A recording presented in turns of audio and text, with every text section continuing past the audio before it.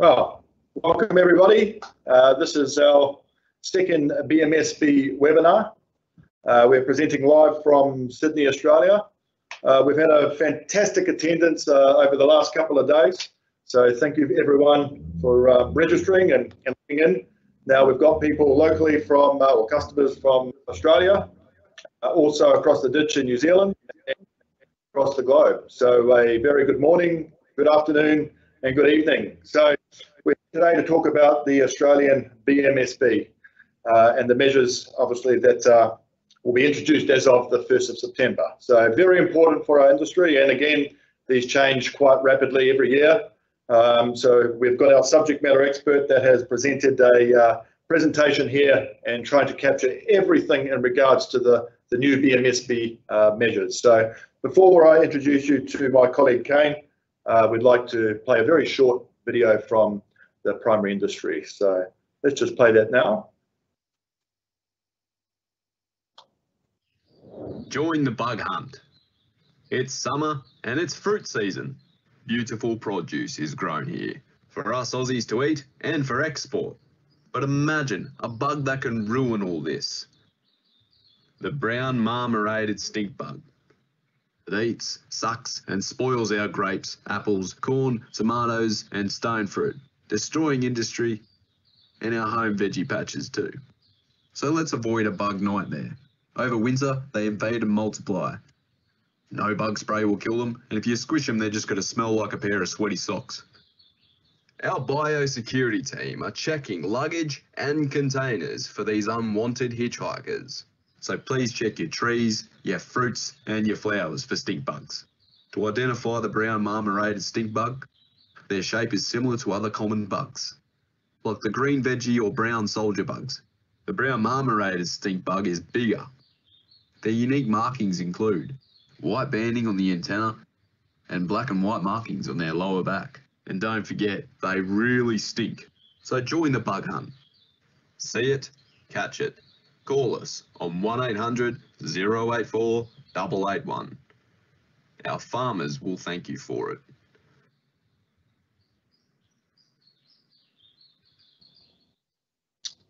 Okay, great. So that was just a short snippet from our primary industries. So everyone, again, welcome. My name is Matt Vermeulen. I am the Chief Sales Officer for Australia and New Zealand here at Röhlig Logistics. And my colleague here, Mr. Kane McCulloch, who heads up our national brokerage team for Röhlig Australia.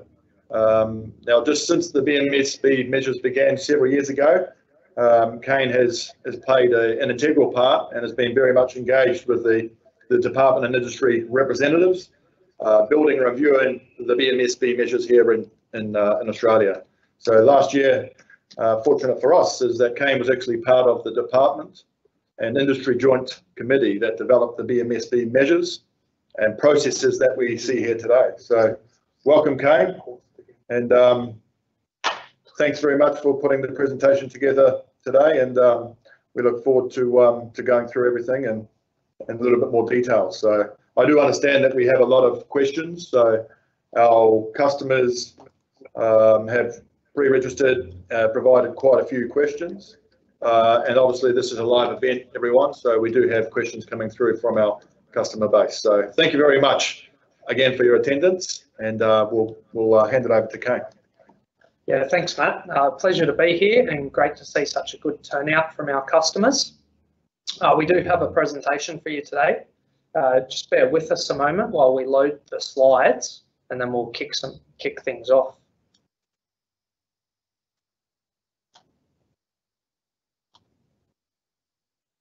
Okay, here we are. Today's topics. First, we're going to review last year's BMSB season. Then we'll dive into the up and coming season, the 2021 BMSB risk season. And we'll touch on what importations require treatment, what are the treatment types, and are there any exemptions? Also, the considerations you'll need to make before shipping. Thereafter, we'll have our Q&A. So, review of last season. we saw over 150,000 containers subject to the BMSB measures, including over 9,000 LCL containers. Also, 43% were treated offshore, and with 210 approved treatment providers across 27 countries, they produced 75,000 treatments. If we take a look at the comparison in the last 2 seasons and the detection points, while the number of bugs found alive pre-intervention remained quite static, the number of bugs found alive post-biosecurity, so after intervention, has reduced from 31 to 4, proving that the measures the department have in place are successful and have managed the risk appropriately. So what issues and challenges did industry face last year? Firstly, we saw 6 offshore treatment providers get suspended. What that meant was consignments on the water or arriving to Australia subsequently required treatment again in Australia, resulting in additional costs and delays. The reason I'm told for these suspensions was failing on-site biosecurity audits, these providers issuing fraudulent certificates, and failing onshore consignment inspections, so where live BMSB are found in containers that were treated. We saw the limitations around offshore treatment providers again. As temperatures fall, offshore treatment facilities fail to meet the minimum temperature requirements to effectively treat the goods. Generally, we see as the origin winters get colder, more onshore fumigation commences. We saw a couple of delays onshore also in the treatment facilities. There was backlogs in some states at some providers, up to 4 weeks. The same challenge again with container packing exists, where there's overutilised and shrink wrapped or plastic wrapped. That then created a backlog in the 4.7 depots of up to 12 weeks, and we'll touch on that later in the presentation. We saw again containers accidentally packed containing high-risk goods. So a good example of that is a food importer throwing in a barbecue set of tongs or hand tools, which are classified as high risk, meaning the entire container requires treatment. We saw some department processing delays also, one in clearing off completed onshore treatments, and 2 in inspection turnaround times. This is our 2021 BMSB flyer. It's a really handy tool, and it highlights all the core information of the BMSB measures. I actually have a copy on my desk at all times. It's a great quick reference guide to check the countries and the commodities, the products. We have distributed this to our customers, and if you don't have a copy, we'll issue one after this webinar as well. So what's changed for the 2021 BMSB season? Well, the answer is not too much. The main change is the addition of 4 new countries. So added to the list is now Portugal, Moldova, the Ukraine, and Kazakhstan. So apart from this, basically the measures are the same. And it's really good news because every year we're seeing industry capacity to treat goods improve and expand. So we've got more treatment facilities offshore and in Australia than ever before.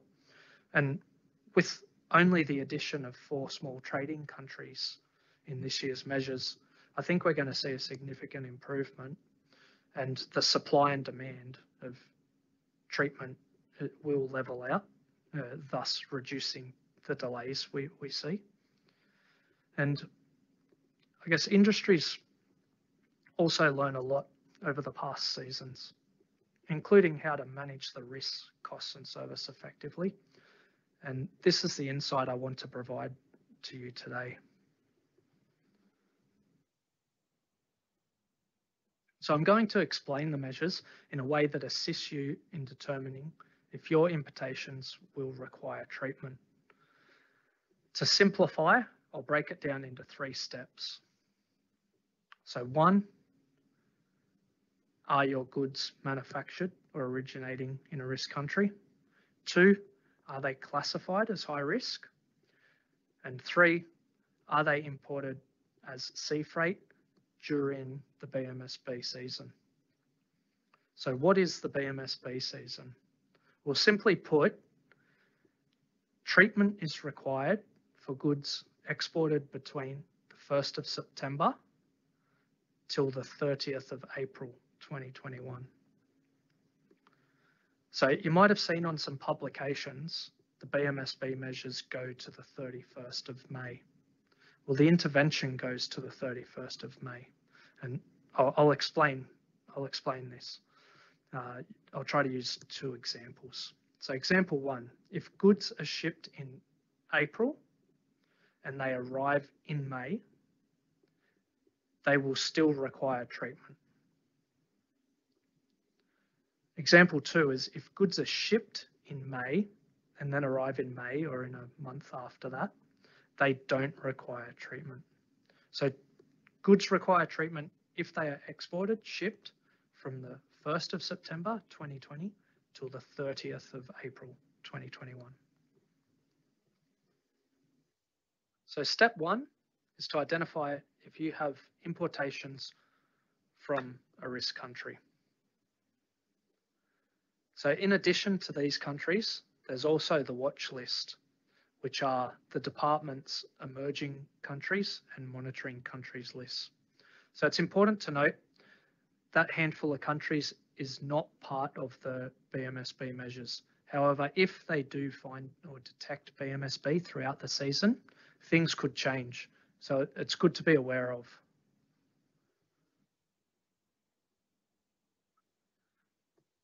So we know we have goods coming from a risk country. Step 2 is to identify the classification of your goods. So there's high risk, risk, and then exempt. High risk require mandatory treatment. Risk can promote some onshore random inspections, but treatment is not mandatory. So tariffs not listed are exempt, unless of course they're part of a consignment or a container that contains target high risk goods. So on the right here, you'll see our BMSB calculator. We complete these for our customers free of charge. This can be a really handy tool because it assists with identifying goods in the risk categories, and you can potentially formulate a strategy to minimize your treatment requirements. So an example would be excluding the high risk goods from your FCL containers to allow them to be imported without treatment requirements. So far, we have identified we have high risk goods imported from a risk country. So now we need to take a look at the transport requirements. So break bulk, open top and flat rack require mandatory offshore treatment. If these goods arrive untreated, they will be prevented from discharge and directed for re-export. Last season, the department had to re-export 40 break bulk shipments. So the next category is containers.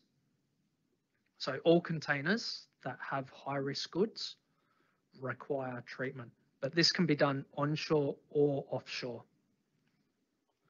As mentioned before, there are many goods that are not classified as high risk.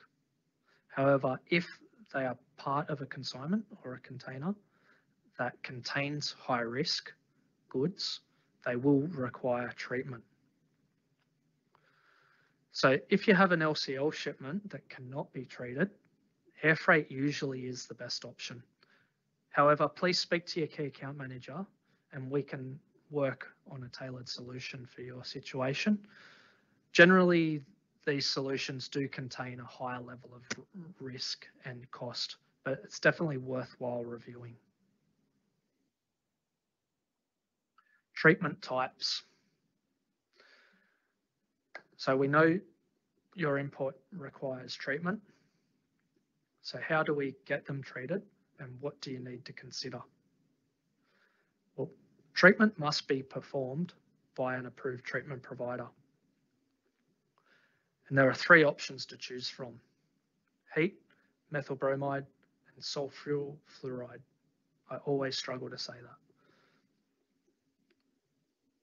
So really important to note, while there's these 3 options, they're not all available in all locations. So an example is methyl bromide is prohibited in Europe, while it's by far the most commonly used in Australia. So before treating, ensure the treatment will not affect your products. Ensure there's adequate space and the goods are not plastic wrapped. And ensure that the post-treatment window timeframes have been satisfied. So what they are is, if you've got containerized cargo and you have the container treated or the goods treated, the container must be sealed within 120 hours of treatment. And if you've got a break bulk, ro-ro or flat rack shipment, they must be loaded on the vessel within 120 hours from treatment. So this rule applies for all goods treated before the 1st of December. And again, very important to note, break bulk cargo, including your open tops and flat racks, if they have not met this requirement, they will be denied discharge and directed for re-export.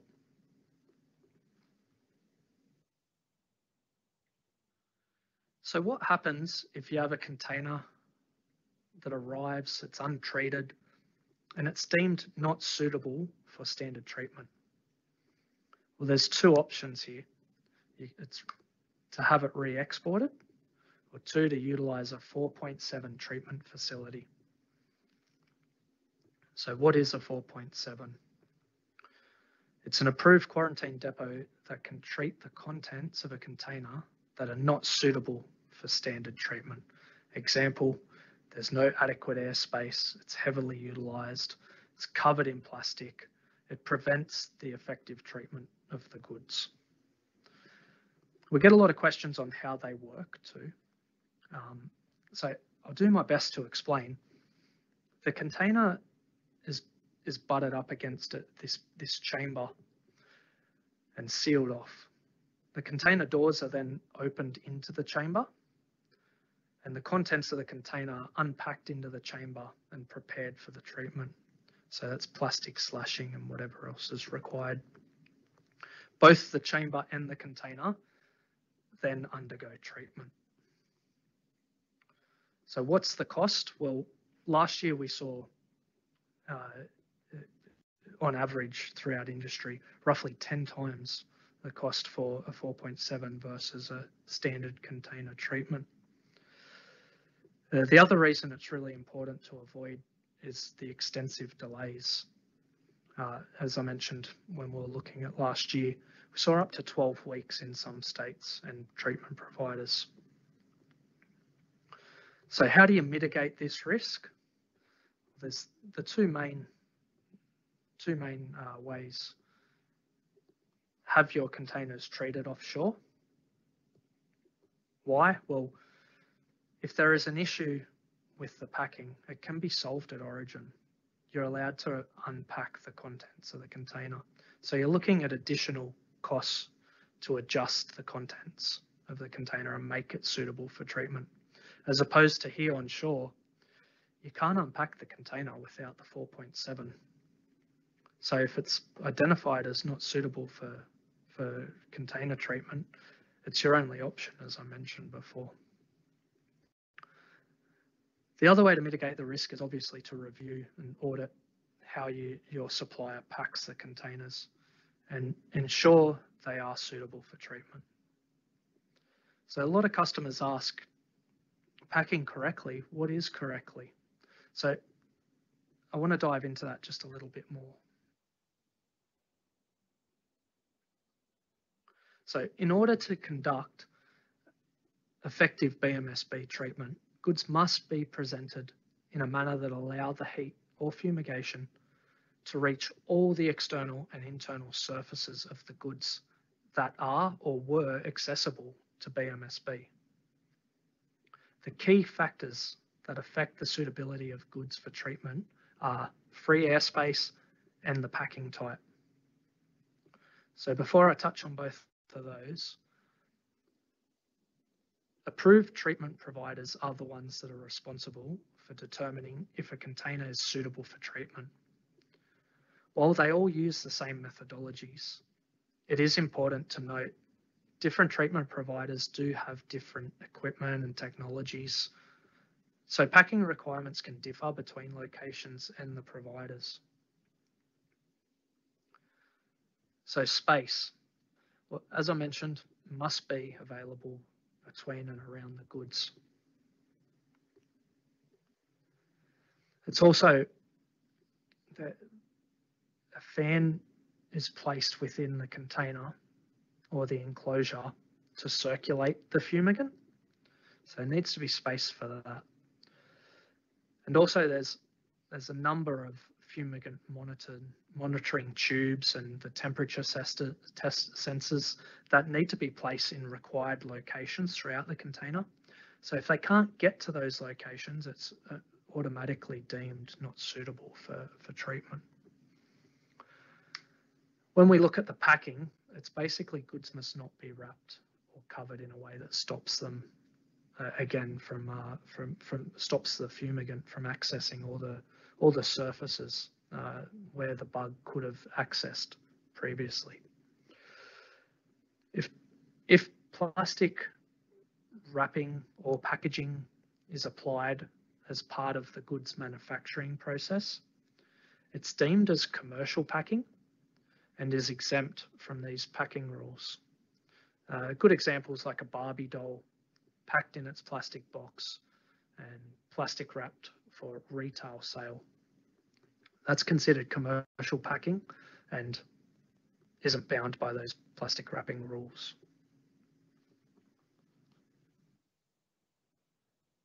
Should you treat your containers offshore or onshore?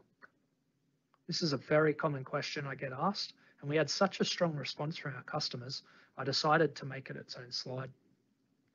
We like to work together with our customers individually to determine the best approach for their scenarios. And with 3 different treatment options and 38 origin countries, and they're importing into many Australian states, there really is no one size fits all approach. So we generally use a 3-stage assessment: cost, service, and risk. So we have a look at the costs. What's most effective, offshore or onshore? And will the service or the risk potentially impact the costs? So when we're looking at service, are there any treatment delays in either of these locations? Or will treating offshore result in missing a sailing? And the main risk is if you're heavily utilising your containers, may they be deemed not suitable for standard treatment? And if so, you may wish to be risk adverse and have them treated offshore based on that risk alone.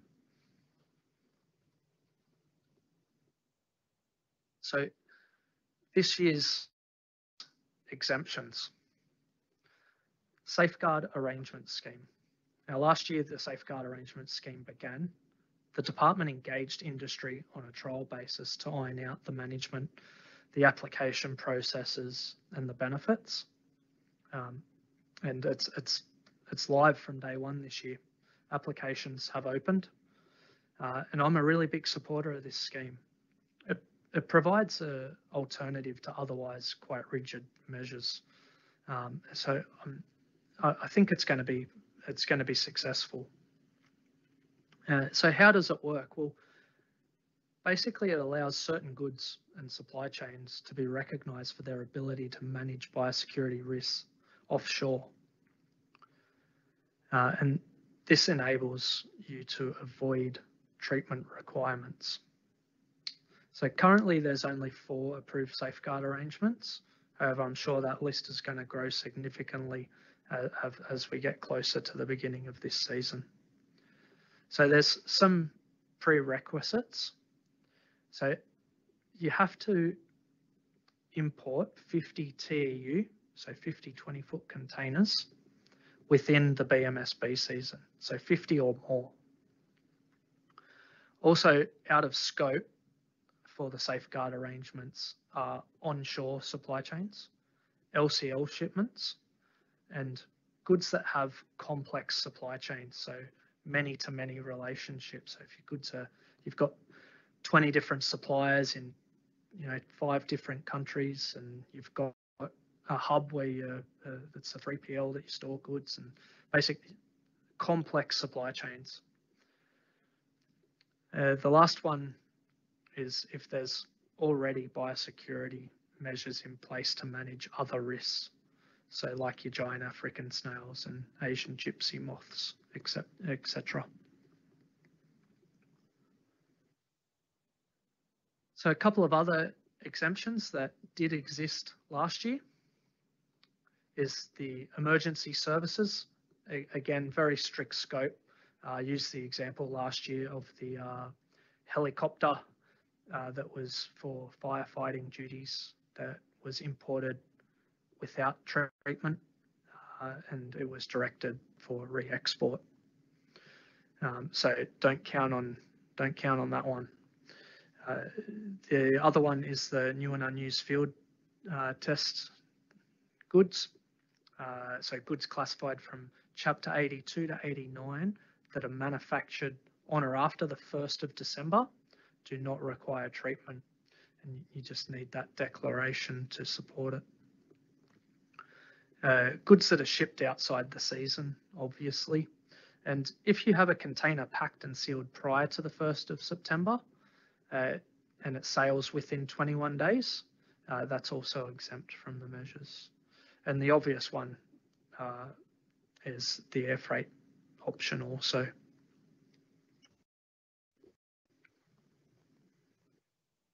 So that's it for the presentation. In closing, I'll just say the department and industry continue to work together to identify best practice, being measures that control risk while minimising the impact on international trade.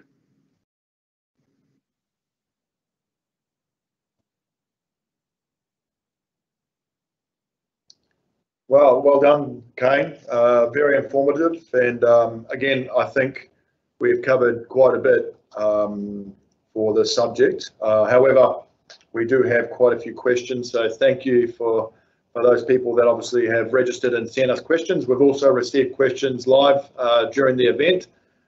Before we move into the Q&A though, just for everyone's reference, we will be sending out a information pack just covering pretty much the whole webinar. And again, we just want to stress that if we don't get to all the questions, please don't hesitate to send us an email.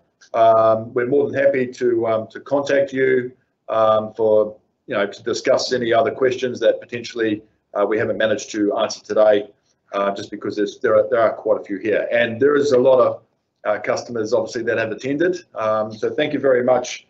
It's been a great event so far. So let's move into the Q&A, Kane, and hope you're ready for this, mate. But first question. So wooden products, do we treat twice for BMSB and wood? That's a good question. So they're both bound by quarantine rules and regulations, and can require treatment. Mm-hmm. So there's a difference in the treatment requirements, different rates of treatment. So higher levels of methyl bromide, for example, for wood. So you can potentially get caught out and have to fumigate or treat your goods twice if you do it the wrong way around. So it's important to ensure that the goods are treated to manage the solid wood risk, because that will cover both the brown marmorated stink bug requirements and the wood, so effectively killing two birds with one stone. Or at today's event, we'll say two bugs with one stone. Oh, couldn't help that one. Okay, second question. This is an interesting one, actually.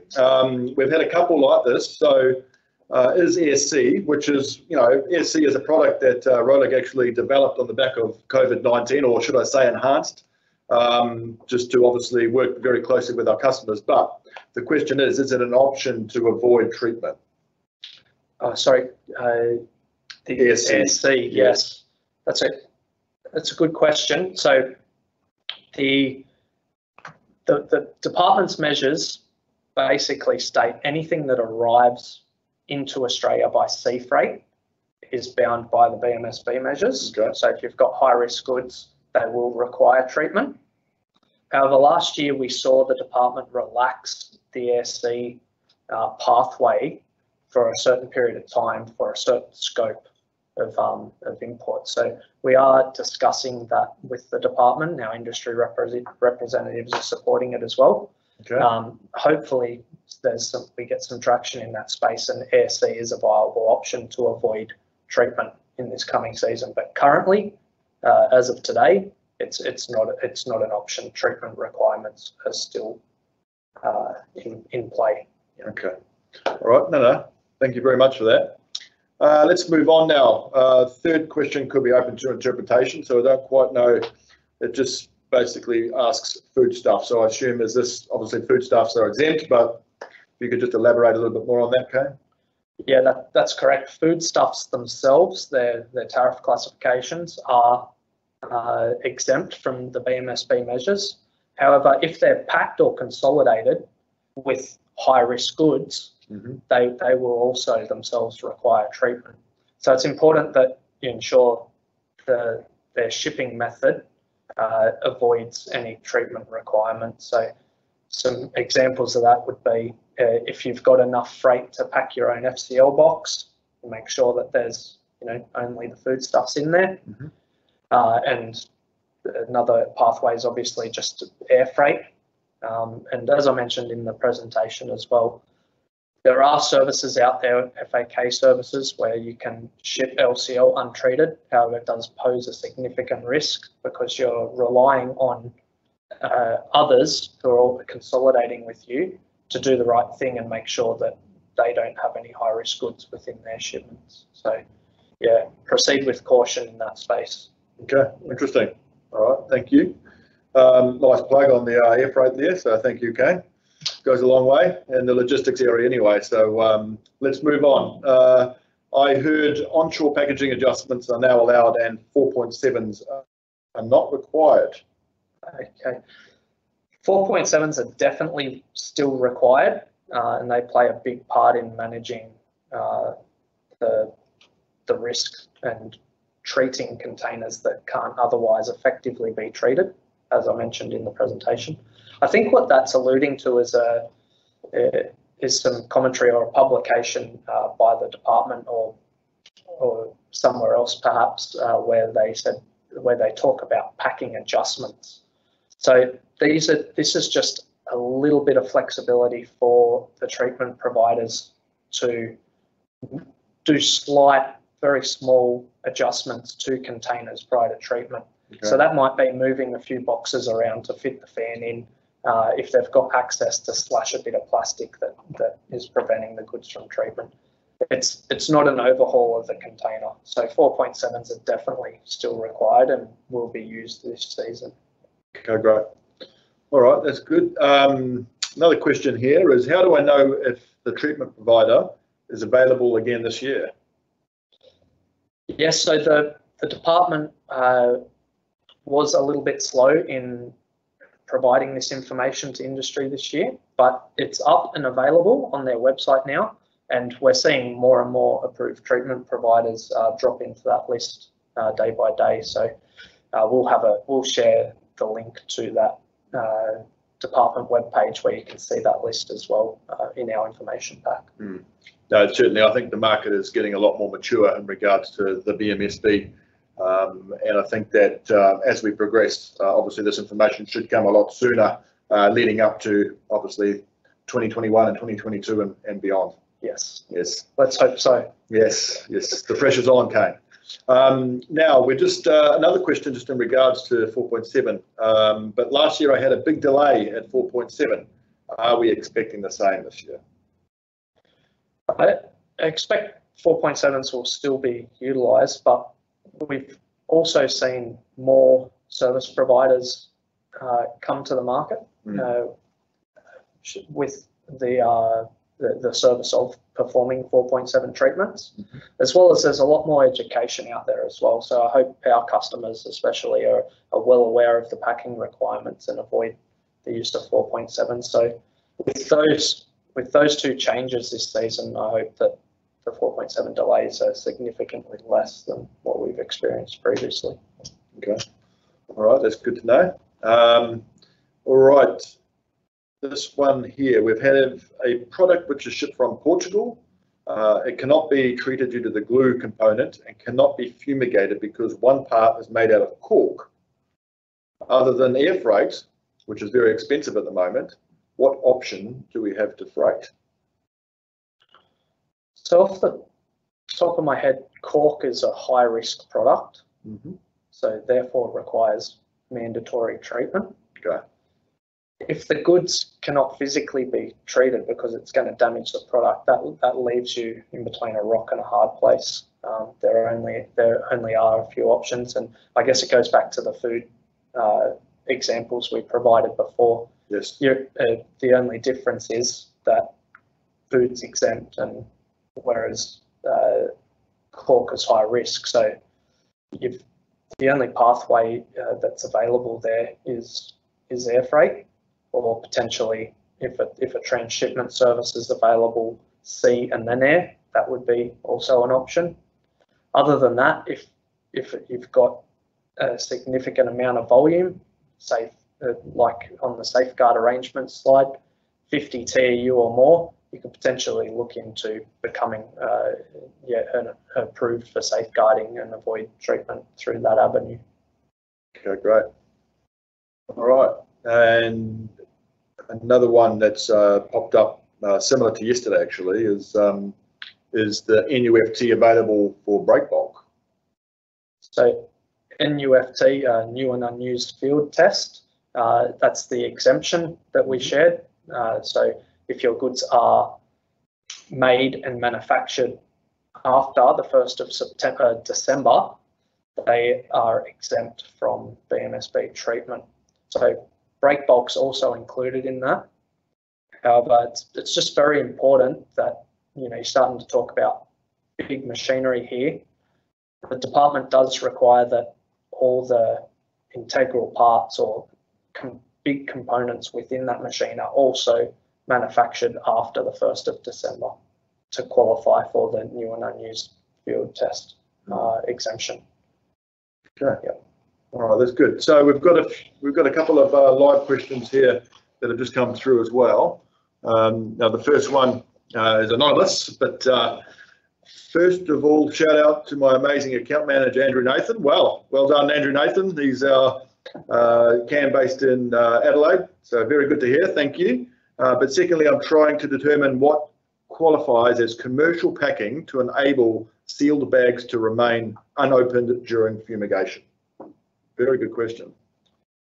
Yes, it is. So commercial packing, simply explained, is packing for retail sale.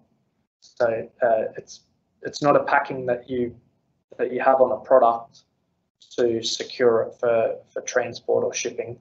It's packing that secures the product for retail sale, so like on the shelf or the like. Yeah. That's basically it. So it's usually packing that forms part of the manufacturing process rather than the shipping process. Okay, great. All right, and I think we'll just take the last question now, folks, this is from Chris Atwood. What happens with a mixed high and no risk load where the no risk might be plastic wrapped? That's a really, really good question. So technically, if the goods arrived and that was highlighted, if we had enough documentation to support that the plastic wrapped shipment was and did contain only low risk and everything else was, slashed and prepared in a way that could be treated, treatment could be conducted. However, we would try to avoid this situation at all costs. So example is if this was if this was coming through Röhlig services where we consolidate a box, our teams are making sure that the containers can be treated, are suitable for treatment, whether that's happening offshore or onshore. So that low risk shipment that's been plastic wrapped would have been perforated or slashed in a way that enables treatment, just to ensure we don't have any hiccups. Yeah, okay. All right, that's great. Well, again, very detailed presentation, Kane, so thank you very much.